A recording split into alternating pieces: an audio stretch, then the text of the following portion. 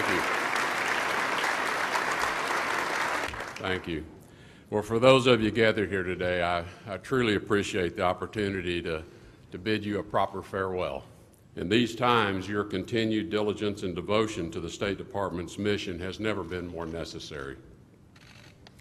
As you go about your duties, each of you carrying out your individual responsibilities as well as your collective duty, it is my hope that you will be guided by and test your actions each day against the values that we have spoken about over this past year.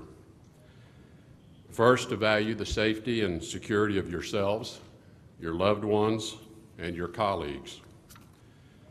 Second, to maintain a commitment to accountability by first holding yourselves accountable so that you're able to hold others accountable.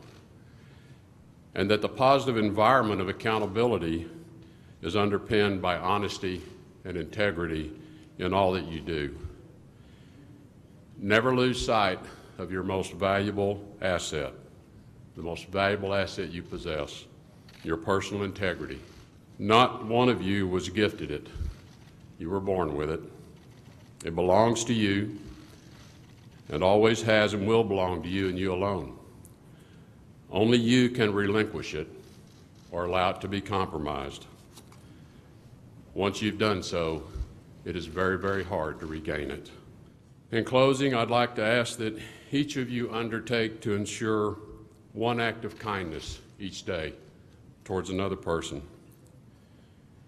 This can be a very mean-spirited town.